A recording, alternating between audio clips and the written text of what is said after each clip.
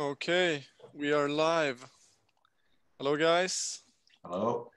So, welcome everyone to RLD podcast. We're here today, me, Oscar, with my colleague Daniel, as you've seen in the earlier episodes, and yeah, it's my first time on the podcast today.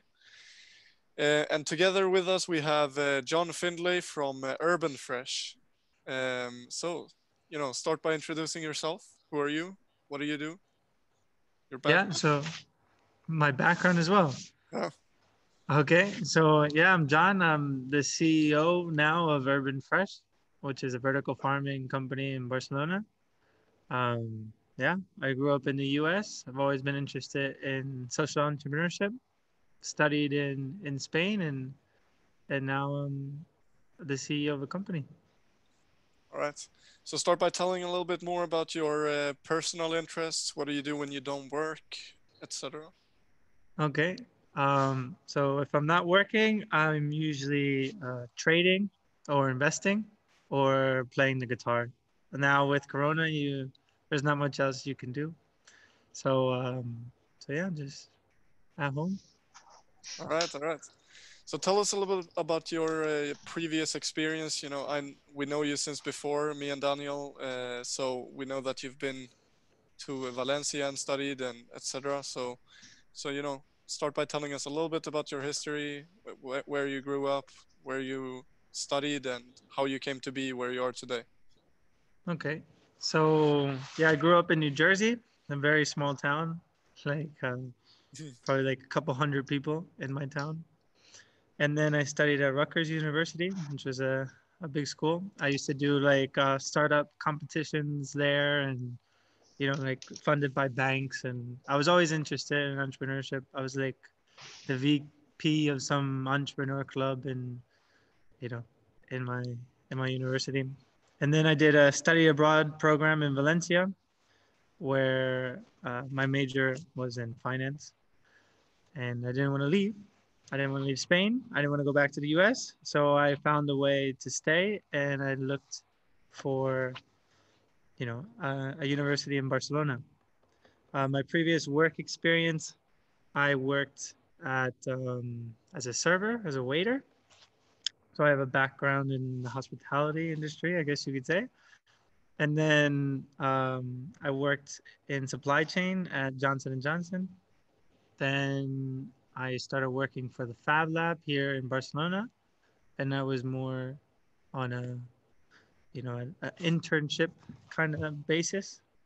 And now I'm the CEO of a company. Yeah, so that's kind of how that went. Awesome, awesome. So obviously, I have a little bit of background information since I know you from before, but for the listeners here, tell us a little bit about when you decided to move from the US to Spain and the fact that you didn't speak Spanish and then you moved right away to study finance at the university. So how was that experience? Oh, that was fun actually. So I always wanted to learn Spanish. I was always into it. Um, I had a friend that played. I used to play football or soccer at the university level in the U.S. And I had a friend that was from Spain who played on my team, um, and he didn't speak much English. So I would try to help him with English, and he would teach me Spanish. And then I ended up visiting Spain, visiting his family in Madrid, and I wanted to come back. And the only school that was available was a school in Valencia for me to do an exchange. And in order to do that, I had to take an entry exam for to know that my Spanish level was good enough because all the classes were in Spanish. And I didn't know my Spanish was okay, like I could get the basics down, like, hey, how are you? Where are you from? This is what I do, this is where I live. But then other than that, I couldn't do anything. I couldn't communicate. So then having to take like statistics and finance and business strategy. I forget what else I took, but it was all in Spanish. So it was a bit of a, yeah, it was a bit of a challenge. I didn't understand anything for the first 2 months, I think, in class. I was just there. I would just be there, listen, but nothing was going in, but somehow I passed and then, yeah, and then I wanted to stay So yeah, that's how that went. But it was fun. It was a good day. It was a nice experience. I learned a lot. I learned another language. Just that's how you learn, really. Just going out there. Best way to learn is to throw yourself in a sea when you can't swim, right? That's exactly what I did. Right. So you mentioned earlier that you like to trade on your spare time, Yeah. and obviously you studied finance. We studied finance together. So tell us a little bit about more about what you trade, what you invest in, Wow. and how's it going? That could be a whole podcast on itself. But I started trading options in the U.S. on the U.S. stock market. Well, first it was like I made my first trade. I think as soon as I could. It was like 17 or 18. You know, you have to be of age. Or I even asked my mom to buy me a stock for me or whatever. And it was I'll never forget. It was like a Ocean Powers. I even forget what it, but they used like ocean waves to take electricity. You know, so I've always been interested in green energy and social entrepreneurship, I guess. But now, so I started with regular trading, just buying stocks of companies that I liked, and then moved over to options trading because I wanted the volatility. I wanted the movement. I didn't have much money and I wanted to make a lot of money with the little money I had. So options was a way to do it. And it's limited risk as well because you can only lose what you invest into it. I don't know how much you guys know about options. Oscar, I know you know a lot. Daniel, I don't know how much you know. A decent amount. I'm not like a pro trader, but yeah, I understand what you're talking about. Okay. And then and now I moved over to the crypto world. Um and it's going pretty well, I would say, because it's just as volatile as like the options, but I don't know. I just believe much more in a decentralized banking system and then just regular companies that could print any amount of money or any amount of stock that they wanted, and your investment would just be devalued. So yeah, now I'm more into a decentralized form of money flow, everything. So that's on the side. But yeah. Right. I mean, we won't get too much into the crypto and the finance side of it, but definitely we'll invite you for another episode further on where we can perhaps discuss a little bit about more about that. But no, now you mentioned a little bit earlier about your social entrepreneurship, your love for that, how that came to develop, and your first stock experience. So tell us a little bit more about your current professional experience, where you work right now at Urban Fresh, and how you started out, how it led to what it is today, the company, and how's it going? Right. Yeah. So it's kind of crazy. We just started. The company was, you know, uh, like signed or whatever, created 4 months ago. So still, we're not in any operations. It's still not there yet, but we're in like the building, and soon we'll be able to, so soon we'll be running. But it all started um, pretty much with an idea, which is kind of crazy. It's just one day being at home, like, oh, I think that would work. So I was at the time I was working with Next Food, and which is they do vertical farming in Denmark, and yeah. So basically, I was working for them, and there was an opportunity to do it here, but they didn't have the resources to do it in Barcelona themselves. So somebody else needed to run the farm, and basically, because I had experience with them and everything else, the opportunity just came up to the point where um, I said, I'll run the farm. I can create the business model around it. I'll do everything. And so that's kind of how it went. It was just a random idea that I had. Well, not random, but a thought out idea. And I was just presented it to the right people in the right time. And somehow, um, yeah, so we're just starting the journey, really. So can't say too much about what's it going to be because I don't know. Mm. But basically the idea is it's aeroponics. So the plants, it's a vertical farming company that uses aeroponics. So there's a couple different ways of growing plants indoors.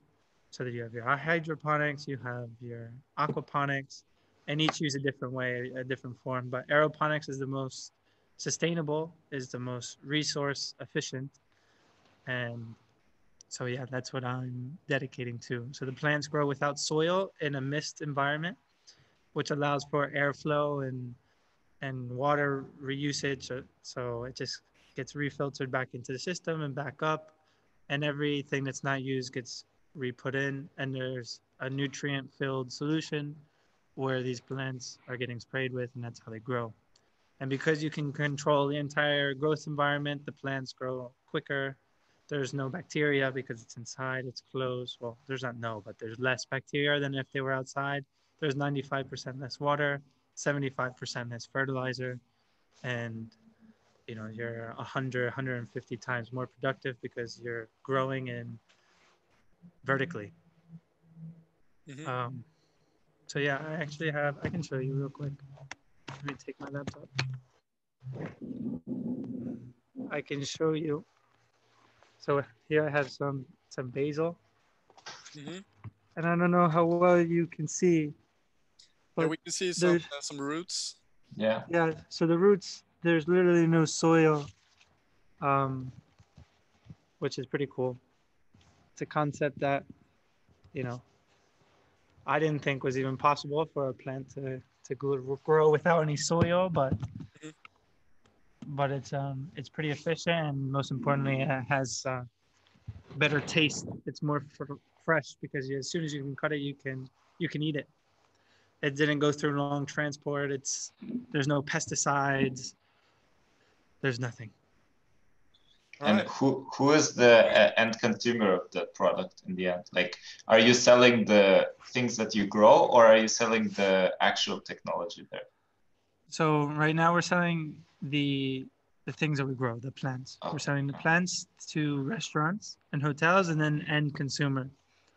So basically, it'd be B2B, B2C. So to restaurants, and then to everybody in Barcelona who would like some fresh plants, locally grown, 0 kilometers, no pesticides. Mhm. And what about selling these grow houses, or whatever you want to call them, to the end consumer? Is that an option, or have you Yeah, guys considered that? yeah, definitely. It's something we don't have now, but it's something we would like to have at some point. So I would like to sell some mini systems to end consumers so they can grow at their home. So everybody, could learn about the technology, um, and eat fresh food. Because at the end of the day, more and more people are eating healthier, fresher. They're more conscious about where their food is coming from. Yeah. Did you actually come up with the idea, or is that your partner from Denmark who developed the technology, or did it even exist before? So it exists. It exists before. It was first developed by NASA. Okay. And Mm-hmm. then some companies. There's a couple companies in the U.S. that are big. There's companies in Japan, but the person who developed the technology for this is the partner in Denmark. Mm-hmm. So That's pretty cool. Okay. And like, what are your first goals for developing this technology or business? Are you going to like try to sell, get cash flow first, or are you first trying to scale rapidly? What's the plans? no, so there's like a big saying in entrepreneurship is to do things that don't scale when you're first Mhm. starting off, right? So it's going and talking to your end customer always, because you're not going to be able to spend an hours and hours with your end customer later on. So basically now I'm just talking and learning as much from the market to see what's the best way to approach it, what's the best way to sell to them, what's their pains, what's their gains. Yeah. Yeah. What do you see in terms of future? Like, do you think that this technology will be able to kind of revolutionize on a big scale? Do you see that in the future, or like what is your vision basically for this? So I think now this vertical farming and indoor farming, I don't think it would take agriculture completely out of the picture, but it's meant to be part of the solution, let's say, because agriculture is so unsustainable. It is, highly resource intensive, and like 70% of all the water usage is for agriculture in the world, of all fresh water. So it's not about changing the entire industry. It's about making a dent and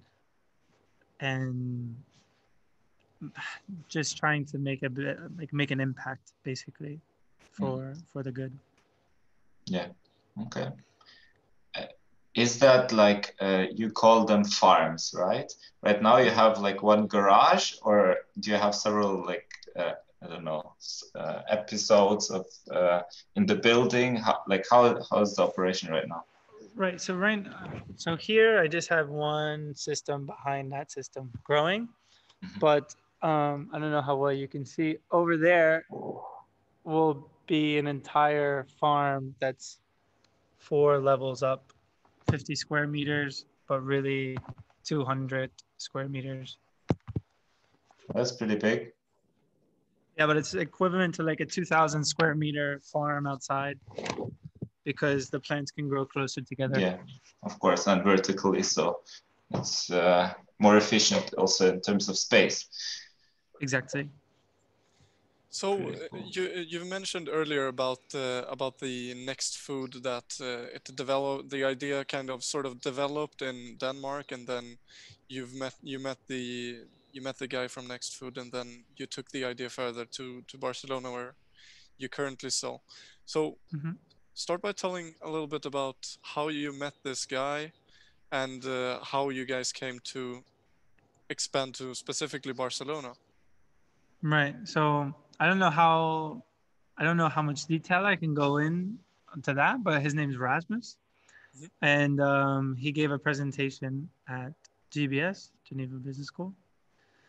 And when he gave the presentation, I went up to him and I was just told him, teach me everything you know, please, and I'll work for free. Just teach me, please, just teach me everything and whatever I can do to help, I will, because when he gave the presentation, he really focused on, he took some time off and he's focused on, okay, what do I want to do? Um, and he was looking for entrepreneurial ideas, basically. And it was something that he wanted to have in high impact, but also high potential reward. So I really related to that.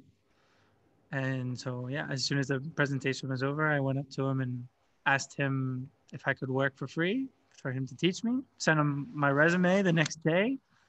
And then from there, it just started building. When I worked at the Fab Lab, he had presented me to them. And because he was going to have a farm at another place at the Fab Lab. But What is Fab Lab for our listeners who haven't heard of it before? yeah, so the Fab Lab is a center for digital fabrication. So there's a bunch of them all over the world, and it started in MIT, and basically the goal of the Fab Lab.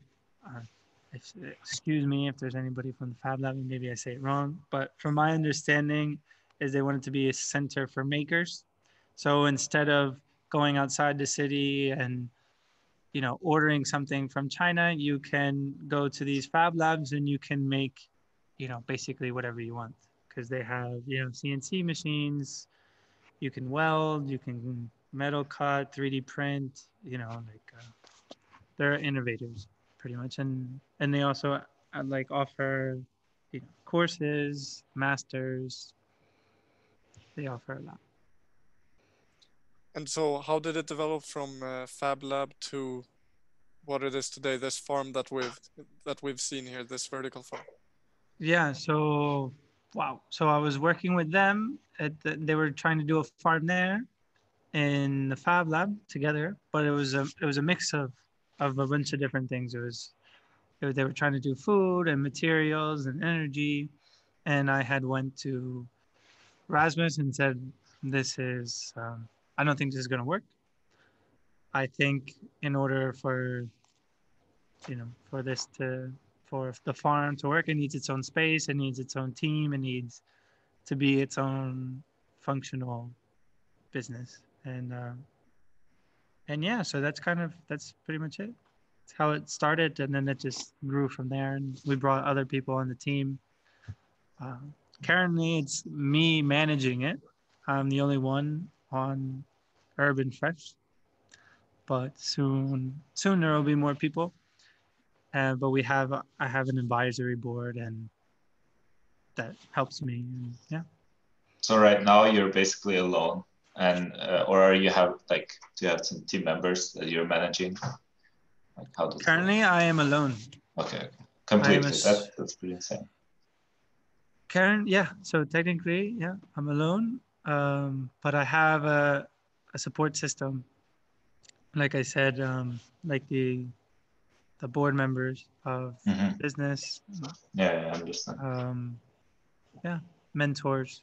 So I don't feel alone, but I'm alone. So basically, they shipped the stuff to Barcelona, and you started building it and starting operating it like all by yourself, right? Correct. Are you in Barcelona right now, or Madrid, or where's the No, location? I'm in Barcelona. I'm in Poble now. Hmm.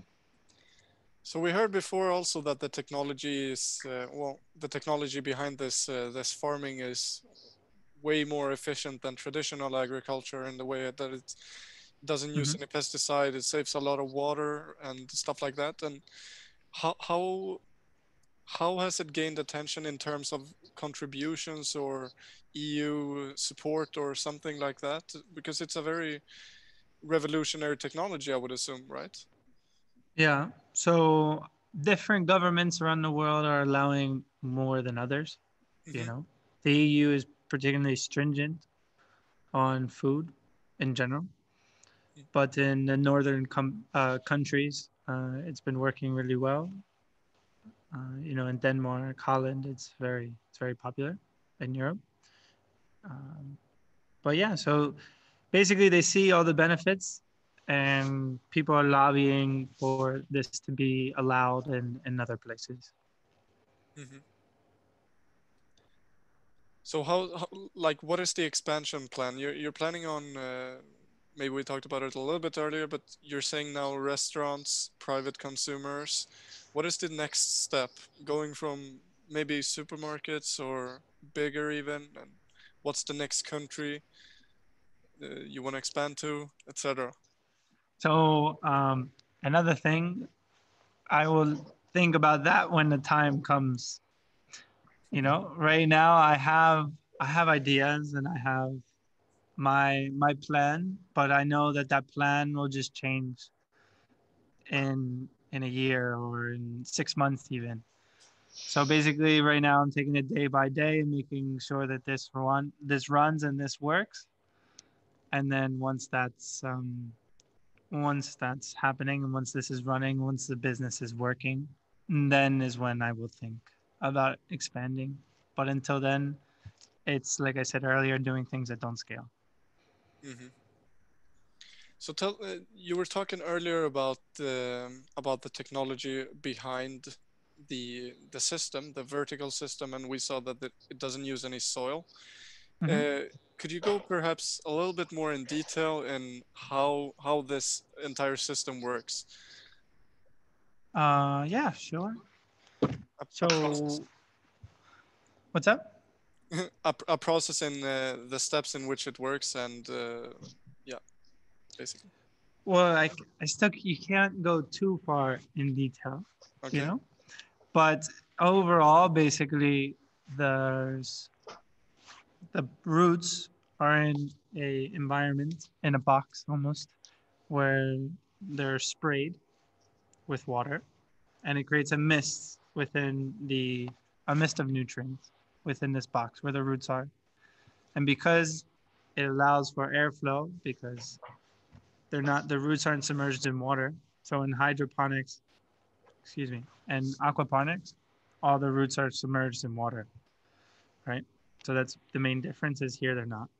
It's just a mist. But all the water that's not used just gets filtered back down and then sprayed another again back up to the roots. Mhm. Is that all automated within the box, or do you actually like have to manually spray the This is mist? all automated. Mhm. So it's programmed based on a certain time, based on the plant, based on everything, how much light, how much you can control everything pretty much. But Mhm. with the water, it sprays every certain amount of time. How is the electricity cost? I mean, I can imagine that um, if you want to stay competitive, right, in Mhm. terms of price, um, the factor of electricity would come in, but at the same time you're saving on soil and pesticides. So how's the product like competitive in terms of pricing?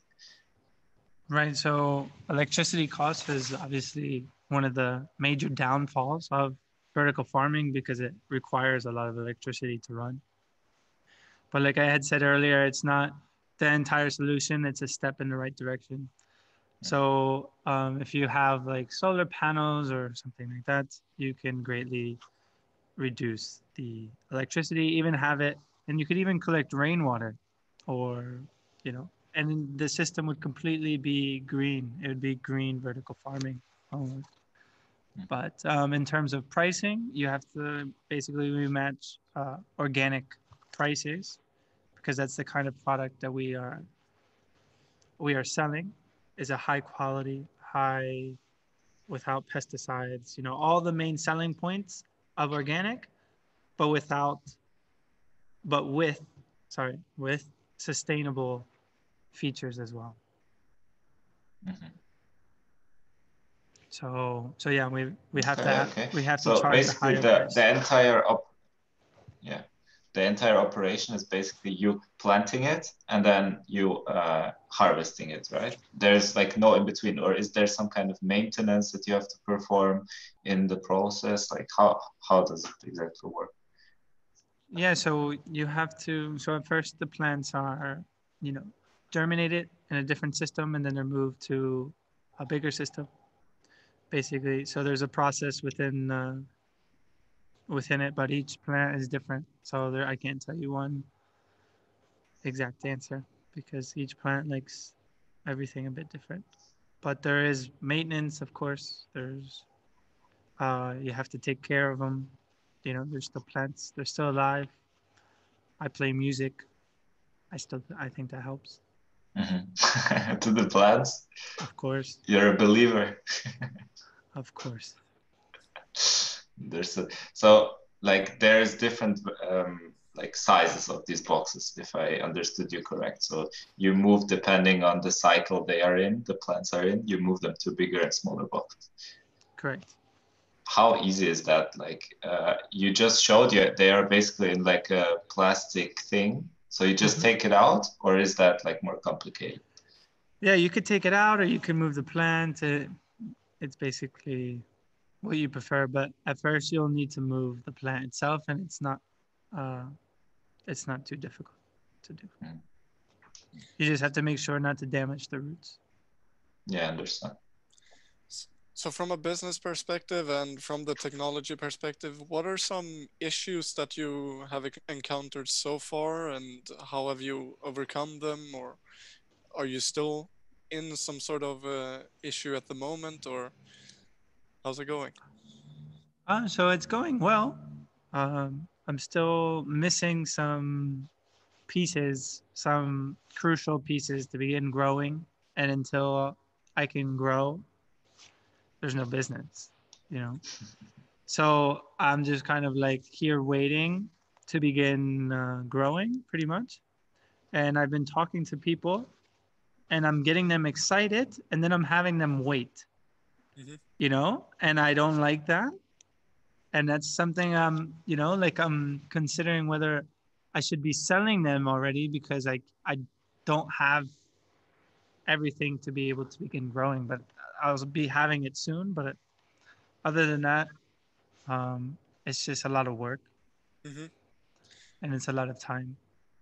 So But we saw earlier in the podcast some basil that you already had grown, and mhm. we saw some other plants maybe. And now you're saying that you can't sell them just yet. What is the reason behind that? So these plants are more for samples. Uh-huh. This is like the prototype.